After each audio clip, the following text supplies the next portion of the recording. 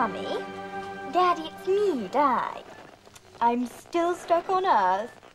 Sometimes I think you don't want me back. Who is that, please? Me, who you? This is the giant rabbit of Dum. I think you have the wrong number. Daddy, is that you? Perhaps I won't just wait to be rescued.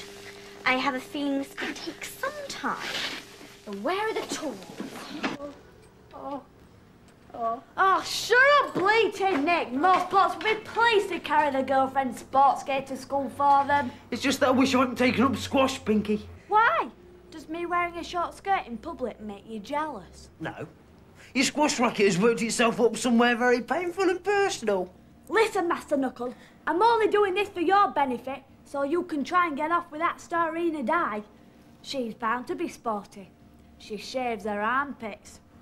My mum shaves her feet. Listen, if you tell Di hairy feet run in the family, she'll never get engaged to you, and her family won't pay me a fortune to buy you off. So, mum's the word. Hairy, Mum. Flipping marvellous, isn't it? They can get a letter from one end of the country to the other in just over a fortnight, but they can't make a bicycle chain that stays on. Morning, Your Imperial Highness. Are you fixing your spaceship? No, I'm waiting for the next interstellar shuttle to the planet Sad. Oh, you'll be lucky. They can't even get a taxi along this corridor since they made it one way. Well, I don't know one end of a toolbox from the other, I'm delighted to say. However, I do know exactly what's wrong with my starter. Really? Yes. It has several hundred tons of extremely ugly comprehensive skulls stuck to the front of it. Tricky. I wonder what this one does.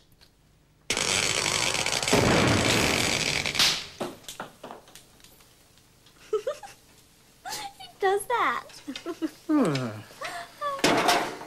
Would you like to buy a bicycle, Pumpnik? Listen, I've got enough problems with the squash racket. Well, the sooner I get off this planet, the better. Here. Nobody asked you to come here. You think you're so special coming from outer space, don't you? Well, you're not. You're not the first alien that's come to Earth. There have been others before you. Oh, don't be ridiculous. Dirt is the last place in the entire universe any extraterrestrial would want to visit. Exactly. And that's precisely why they came here in 1953. And it's Earth, not dirt. All the same to worms. These aliens, they weren't twitchers by any chance, were they? Jimmy! Jimmy! You won't get any more out of him, I'm afraid. We'll see about that. Go and get Chaz.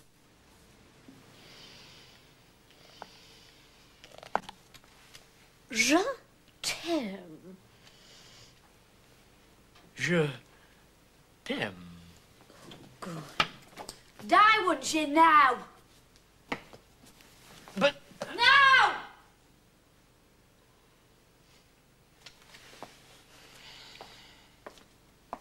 I'll get it out of you.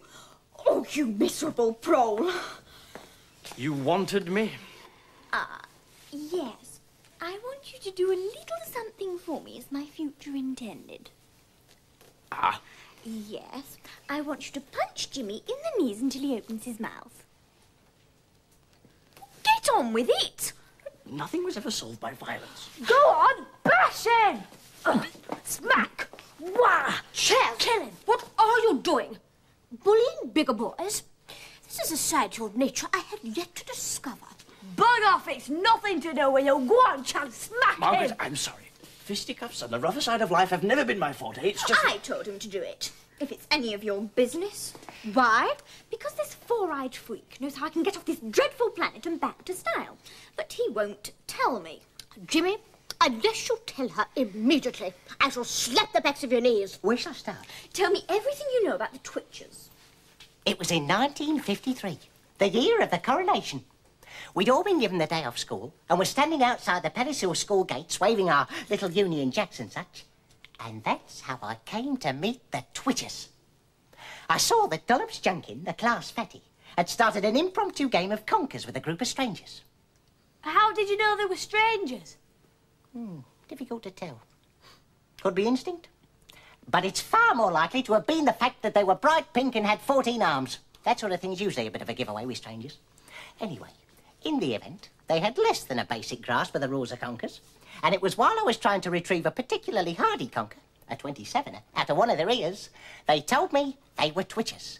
They were doing a tour of the universe and that Earth was their last port of call. You mean they're still here? No. Sadly, they crumbled into a red, white and blue dust during the Coronation Street party. It was quite spectacular, although sad at the same time. Still, it made the conker easier to remove. Just a minute.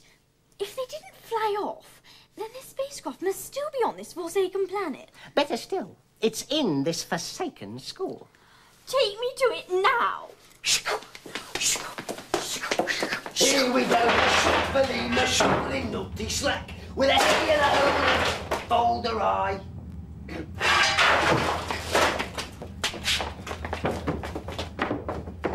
Nick, what are you doing? I'm doing my GCSE, helping the caretaker, practical. If I pass this, then I've only got to pass oral and graffiti. I'll be well on the way to being unemployment. Oh, what is this? Nutty slack.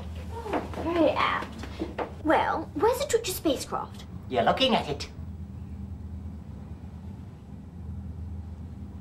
Well, I was never actually under the impression that I needed glasses, except for posing. Perhaps I should reassess the situation. I can't see it either. No, me. No. Is it Wednesday? Only I'm supposed to be getting some sorry material.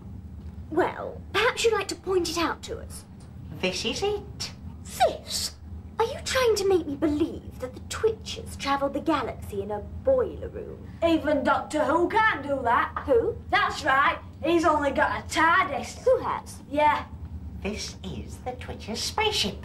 Impossible. I'll prove it. Excuse me.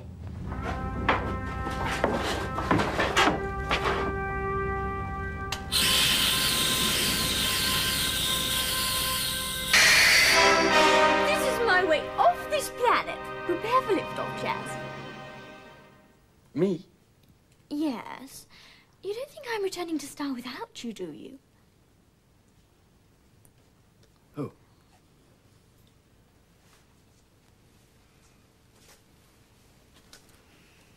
I'll never forget you.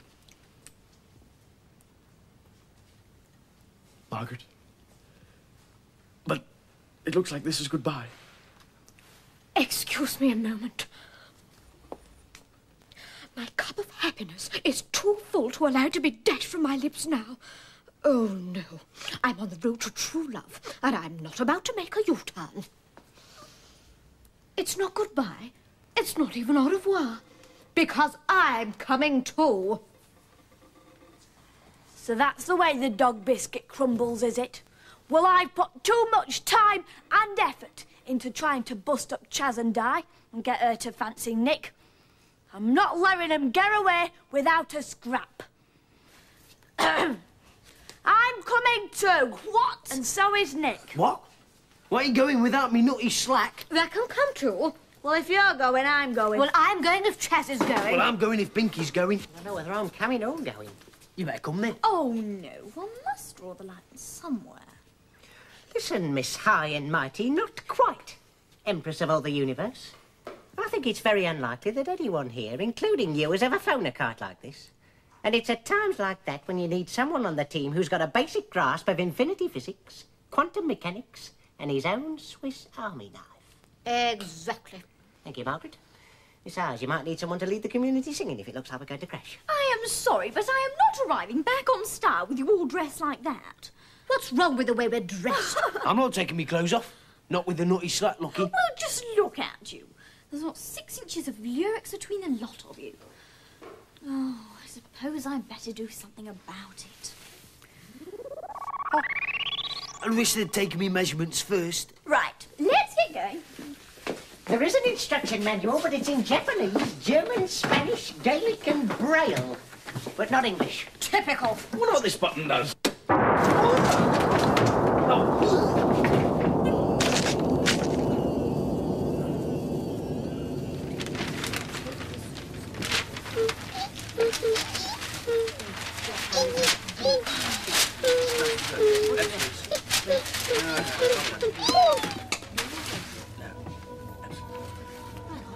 Oh!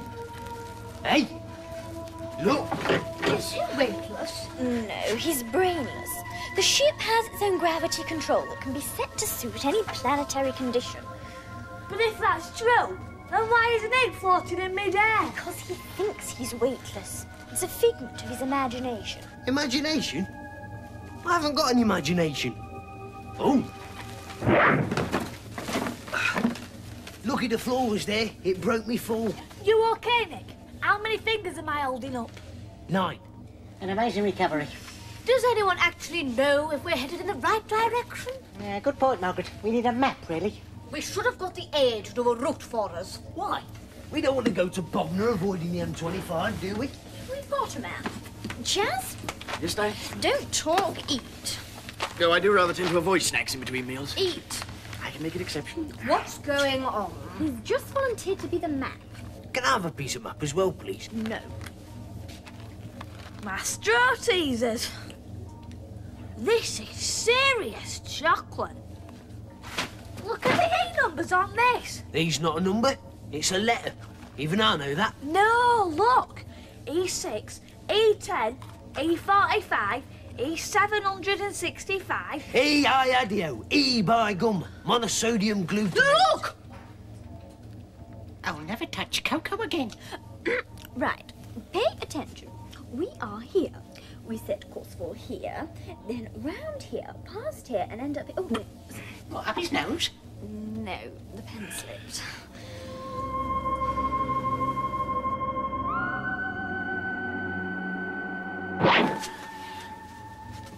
Oh, my poor darling.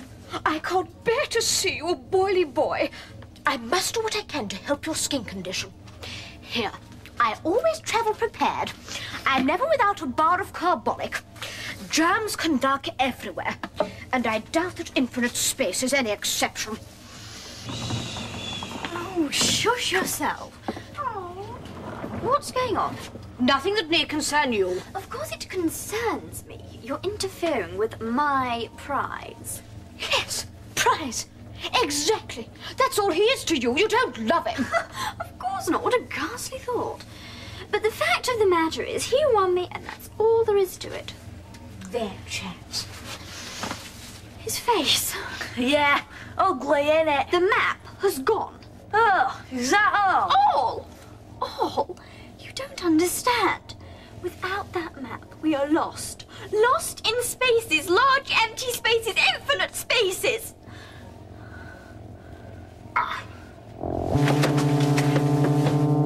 What's happened?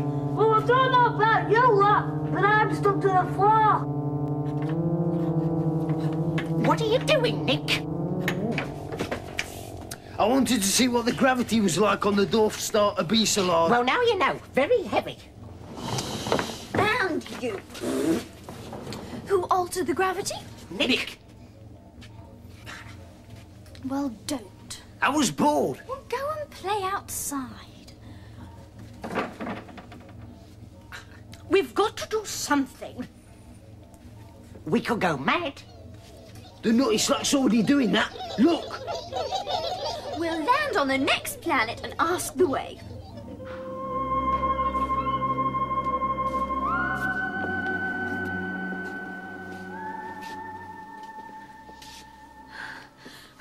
The atmosphere's breathable. Oh, at least it was. It always is. I've seen dozens of space films and the atmosphere is always breathable. In fact, every single planet looks exactly like this one, even down to that rock. About any moment, an alien will come round here. Typical. For me? Oh, super. Now listen, I'd love to stop and chat and visit a few of your more upmarket chain stores, but I'm in rather a hurry to get that to style, and we're lost. Now, I've come prepared. Oh, that looks like a handy gadget. What's it do? It adjusts the alien's speech pattern, so even the most primitive primate can understand what she's talking about. Well, Now, we need directions to style quickly. I want to get back as soon as possible. It's Half, yes. Half-day closing. Style. Now, let me see. Which way be you vehicle pointing? Straight up. Then that'll be the way you asked to go, miss. Keep going straight up till it comes to Planet of Scoff. They do a very nice fray up on Scoff, they do. Just past there, see Slit Roof, the Interstellar Freeway. You can't miss it. Used to be the old B4378. Well, you carries along there for a couple of 1,000 light years. There ain't been no services, so if you wants to water the horses, you better nip behind that rock before it takes off. So, you turns off at the 4,389th exit. You can't miss it, long as you're good at accounting, and take a sharp left back on yourself into Sagittarian Way. Now, there'd be a car flow in alteration, so you'd be down to one lane. So, if you like, you could take alternative route for heavy vehicles. Now, that's marked with little shooting stars. Now, that takes you round to the back of the Great Wildebeest, and in between the twin stars of...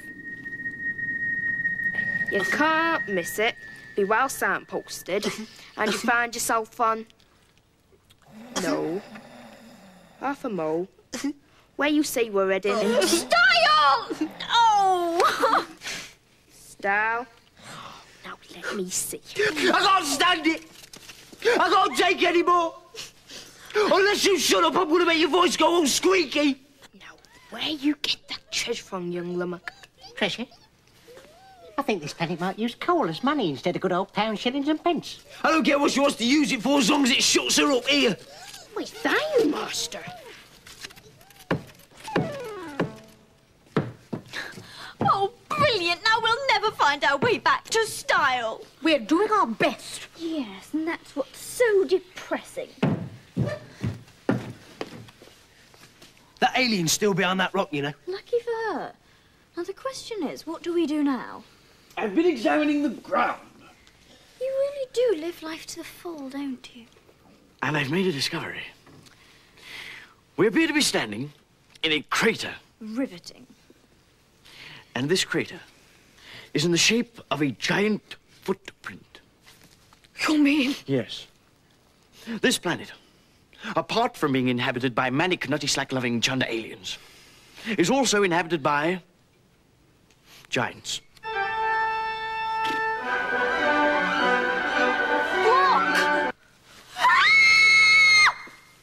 Why is it always the girls who scream and point? Quick, behind the wheelbarrow, as described in Biggles goes behind the wheelbarrow.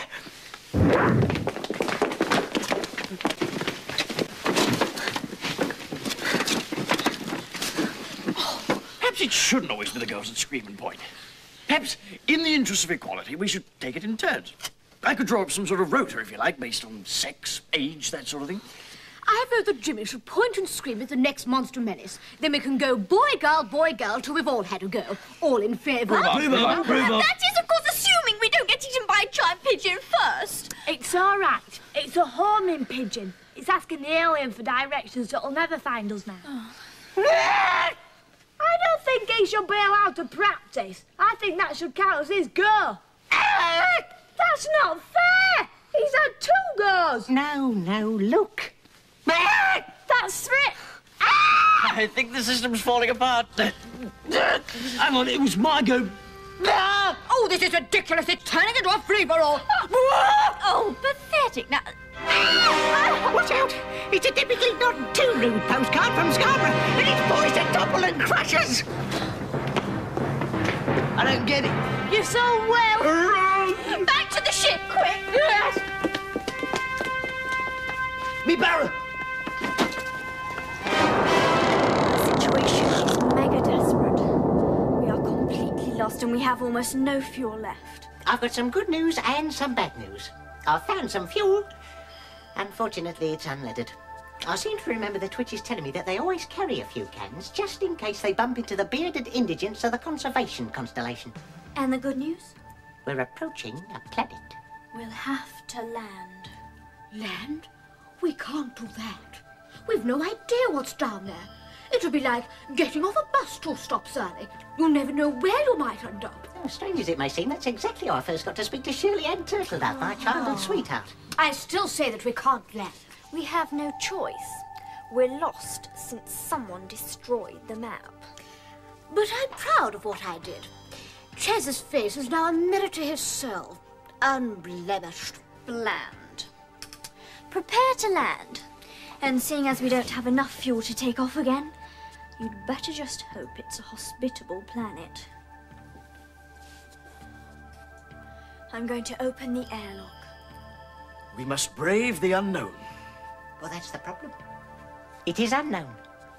Unknown, that is, except to whoever or whatever is out there. We could find ourselves engulfed in killer Yeti gas, or surrounded by fearsome smelly lights. What? The Twitches told me about them. Apparently, they eat everything and everyone in sight, without so much as a by your leave or a hand wash. And as far as we know, they could be lurking, napkins at the ready, the other side of that door. Well, if we were doomed to die in a sesame bun and side order salad, then so be it.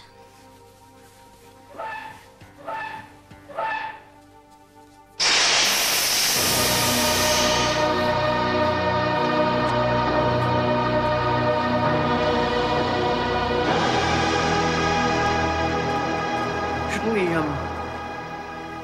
do something? Like what? I don't know. Throw a lump of nutty slack out first. Yeah.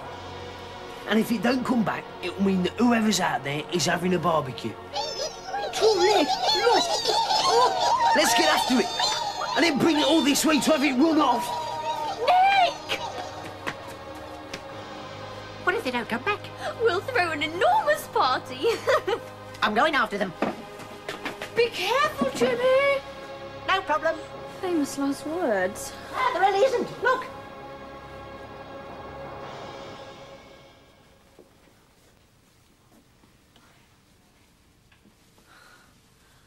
Oh no. I can't bear it. I can't bear it. I'm back where I started. I'm still stranded on this tasteless heap of planet. It could be worse. No, it couldn't. I mean, things aren't that bad. After all, you've still got me, haven't you? Oh! Oh, it's good that everything's back to normal, isn't it? Well, it isn't. Not quite. What do you mean? Well, I see. She has won you after all. I'm sorry. Margaret. But, although we've been to the stars, perhaps our love was not written in them. Oh, shut up. You're making me nutty slack throw up.